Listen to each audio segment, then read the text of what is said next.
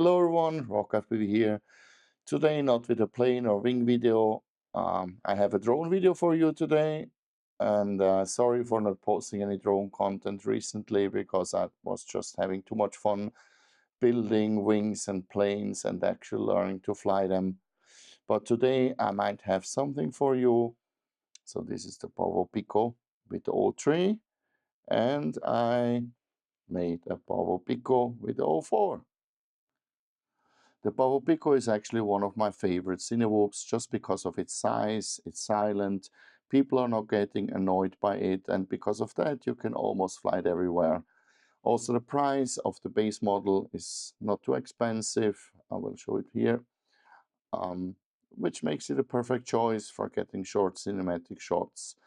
The only thing you have to understand here is that this is not a freestyle drone, this is not a racing drone, and you should not crash it. The same top bracket, it fits. It's a little bit tight, but it fits.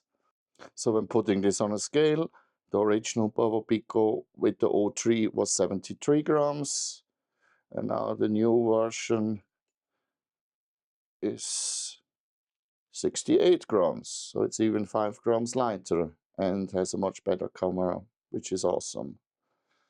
What I had to change is actually remove the battery tray, just simply cut it off, and I added a small strap, and I highly recommend that you use a little bit bigger batteries than the 2S 450 mAh beta FPV batteries. I ended up using this one here. These are Flywo 550 mAh HV batteries. They are not really perfect, but they are much better, and at least you get 3 minutes plus out of it, which is enough for a small cinewhoop. I will show you a sample video of my first flight. I decided to use an ND8 filter on the front. It's actually one from an Avatar 2, just to simply address cello a little bit. But besides that, I left the settings on auto. I just locked the Whitebalance 256, which was more or less correct for that day.